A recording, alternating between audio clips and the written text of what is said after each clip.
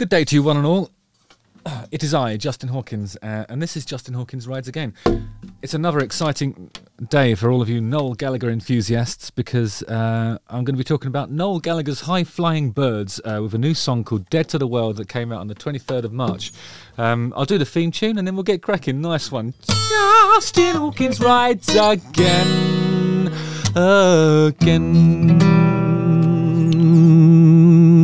I'll probably keep the guitar because... No, I'll stick it on the stand. Because first of all, the new Justin Hawkins Rides Again podcast is being released tomorrow, and I'd love as many of you as possible to get involved with it. So watch it, comment on it, you know, do all that stuff, and let's begin a searching and nuanced dialogue about the pitfalls of the music trade. They're about an hour long each, and they're going to be released every Monday at 5 PM BST, which means... England time. Again. Dead to the World, the fourth track taken from Noel Gallagher's High-Flying Birds' forthcoming album Council Skies is out on June the 2nd. Council Skies, eh? But you can't see those from fucking Little Venice. Sorry. I'm taking inspiration from, what's his name? Matty Healy from the 75. Dead to the World is by some distance my favourite tune on the album, said Noel Gallagher. It has this film noir vibe. I love film noir vibes. It's not like anything else I've ever done before. It's very melancholic, but I like that. I'm a Gemini. I'm as up as I am down, and the trick is to meet somewhere in the middle and turn that into music. I think Geminis... what is it about Geminis? Don't know anything about horoscopes. Use the comments section below to educate me, because, you know, until this point, I've never given a fuck. I'm just kidding. I'm a Pisces, so incredibly emotional. But I never cry, weirdly. I don't know why that is. Noel goes on, maybe the tear ducts have dried up through overuse as a younger man, or lack of use as a middle-aged man. There just aren't as many reasons to cry when you get to this age. And then when you do, you sort of like, you have to hide it, from what I've read. Anyway, Noel goes on to speak of... Let's not get into the mental health stuff, unless you want to. Use the comments section below and then we'll discuss it in the comments. Noel goes on to speak about working with Rosie Danvers, who did some of the arrangements. Rosie gets what I do, he said in a London accent. Essex, probably. Spending a weekend recording strings in Abbey Road, that's one of the great privileges in a musician's life. It sounds majestic. That's really true. I haven't done it in Abbey Road, but whenever you hear like an orchestral arrangement of one of your songs, it really does make you... Well, it moves you. And for those of you who are predisposed to the occasional tear, yes, a tear may fall. A single tear may tumble from your cheek. Anyway, Liam Gallagher voiced his opinion on Noel's new song on Twitter.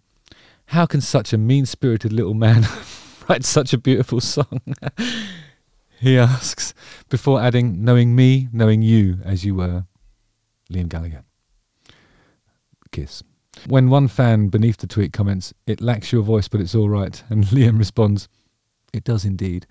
I think these are all fair points, you know, although I haven't heard the song yet. Another fan asks, what a compliment or a criticism, to the reply of, it was both. Is that all right with you? Earlier this week, Liam accused the High-Flying Birds frontman of causing a lot of damage to Oasis as a brand. He said, here's how I see the little fella, also known as Potato, has done a lot of damage to Oasis as a band stroke brand. He's got a lot of making up to do, not just to me, but to you, the fans, the people that put us where we are today. His words were directed at his brother following Noel's invite for Liam to get his people to call my people to discuss the potential of an Oasis reunion. Noel's invitation was sparked following Liam's tweet posted on March the 18th when a fan asked, is there a small percentage that Oasis get back together? In response, he said, it's happening. Wow.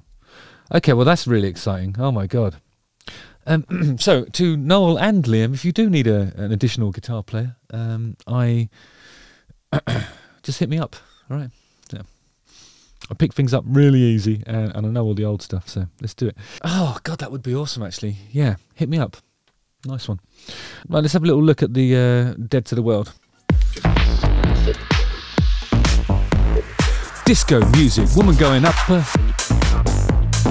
Woman climbing up the building in fashionable clothes, because that's what they're selling. It's the fashionable clothes. Is it? Oh, shoes.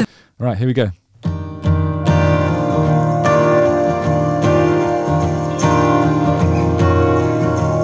Ooh.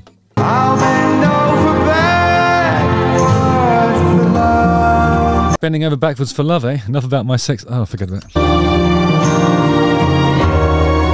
Ooh, lovely arrangement. Okay, so this is what the he was referring to. Who was it again that does that? Rosie Danvers. Now I'm really fussy about orchestral arrangements. I like it when they're not sort of repetitive. Otherwise, it just sounds like a sample. And this doesn't. This sounds awesome. Gonna write you a song. Oh, that little what's it called when they do that? It's not a gliss, is it? When it glides up to the sort of has a little portamento, as we call it in the synthesizer world. Yes, I'm in the synthesizer world. I've got synthesizers all over my fucking arms, haven't I? You can change I love that glide up. Oh, it's beautiful. Wow, and then all the other strings come in. It's just really gorgeous. Oh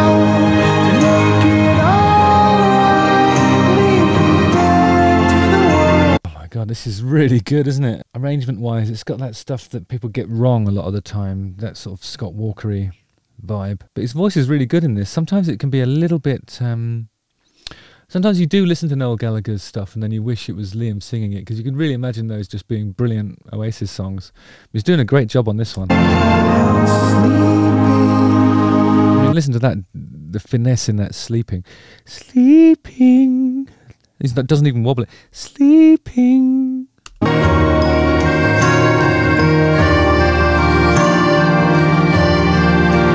See, this is the bit that sort of has a slightly Jack Brel, Scott Walker-ish vibe when the accordion comes in. You don't hear it in the field of rock very often. I mean, one notable example would be on "What It Takes" by Aerosmith. In the middle of that, "Tell me what it takes to let you go," on the accordion. It's just nice to hear it here, having its own sort of moment in the spotlight.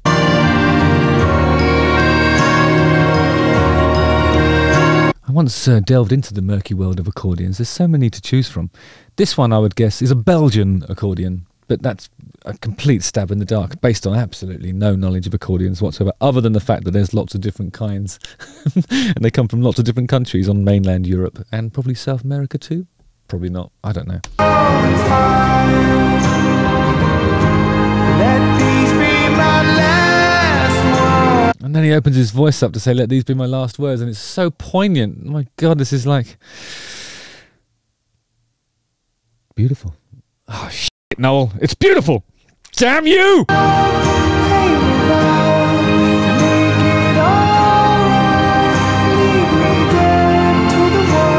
Okay, I'm moved by this. Oh no! Oh no! Oh man. It's really good. I'm tired and emotional. Pisces. But this pesky Gemini has moved me. This is great. Oh, that's nice. Nice little tag.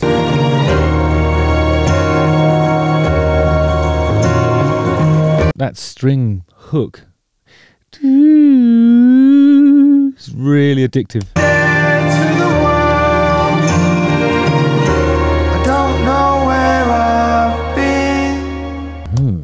I wonder if that's talking about, like, when the energy of your consciousness and being alive and all that stuff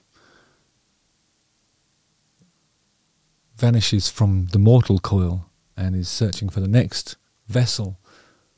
You lose... well, you must lose your memory, because the spirit, if this is a reincarnation thing, leaves, in theory, okay, my theory, the body, and then goes looking elsewhere. I mean, the energy is just transferred, but the thing about the body is that it includes the hard drive with all of your pictures and stuff on. That's called your brains. That's just science, guys. there you have it. It's really an excellent song and a lovely thing to listen to. Well done, Noel Gallagher. I did actually have a little weep in the middle of that, so that's how you know it's good. Justin Hawkins rides again. I chose an E minor 7. Yeah, that was what E minor 7th. With an extra minor 7th there. That's the... Who cares? Don't forget to like, subscribe, hit the bell for notifications, watch one of these 2 videos, and yes, do leave a comment on any of the subjects that I've touched on today, and we'll discuss them in the next comments episode. And listen out for the long form podcast coming out tomorrow. Cheers, guys. Lots of love to you. See you on the eyes. Okay.